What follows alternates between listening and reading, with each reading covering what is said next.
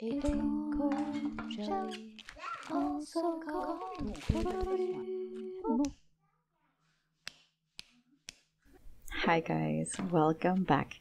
Today we're having one of my favorite side dishes, which can also be eaten like a filling salad. The texture and mouthfeel of this one may be unfamiliar to the uninitiated because it feels like jello, but it's a savory dish.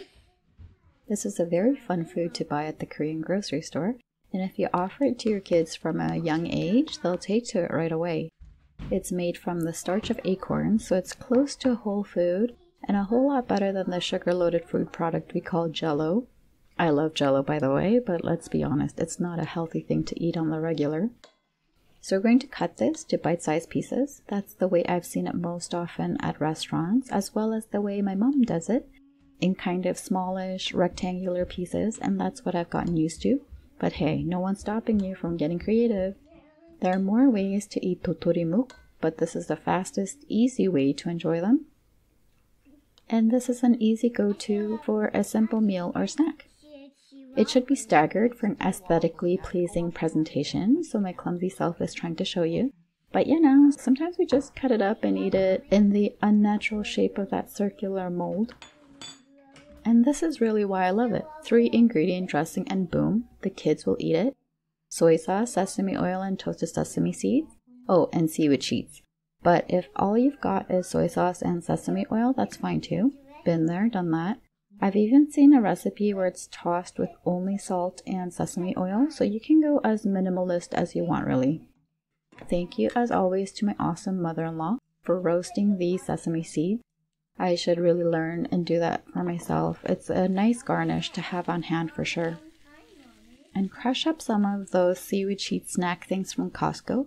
You can go with seasoned or unseasoned. Seasoned just means it's been oiled and salted. Make do with whatever you have on hand.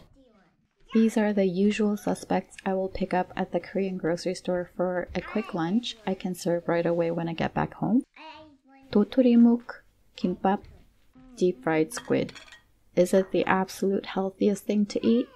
Deep fried squid as well. Deep fried. Kimbap made from a store will usually be cooked with cheap oils and sauces with added sugars. But hey, the kids eat it, which is saying something, and I save myself from a cooking session. It's all about balance, baby. Show me your happy plate. Happy feet. Let's see. Mine isn't one with a nose. Oopsie. Oh, come on. Mine has rays. Make a nose one too. And then there's a sad one. Another thing I tend to pick up now is quite a surprise to me because I don't really like them, which are desserty cakes made mainly from rice flour. But my kids love this shit. It tastes rainbow. It tastes like a rainbow because it's rainbow top. Yeah. Now let's check out how Oppa does this one. Oppa wouldn't ever think of buying this voluntarily, I think, but he does enjoy it if it's in the house. And I feel good about it because it's a ready-made food product done with little processing. I think the powder is made by just boiling and drying acorns and separating the starch mechanically.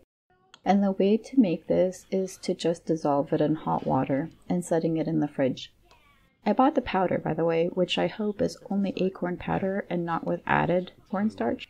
So I'll try to make it from scratch next time and show you. Here's a more traditional or typical Korean style dressing, which has the addition of gochugaru or Korean red pepper powder, which is obviously not for little kids as it's got a kick of spice. But you can also chop in some garlic and slice in some green onions as well. I've noticed, as not only someone unfamiliar with Korean cooking, but as a pretty much non-cook in general, and that's that I think a lot of sauces and dressings are mixed prior to actually pouring on the food. I've never really thought about it, but Oppa does it very naturally, and I guess with gochugaru you kind of want to wet it down so you're not coughing on the powder.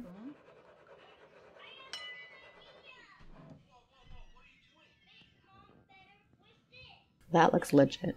It looks quite nice, right? This is why I don't cook. I just accept my limitations and I'm totally okay with letting others cook food when I don't have to. So for the kids, let's omit the spiciness and just go for soy sauce and sesame oil. Again, I just get it on there with the thought that it tastes the same. And Oppa is giving me flack for not pre-mixing. Whatever.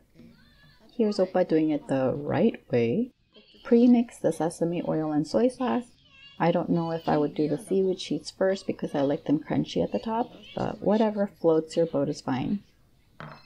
And there it is, a nice, cool jelly side dish that's yummy, yummy good. Thanks for watching. See you next time.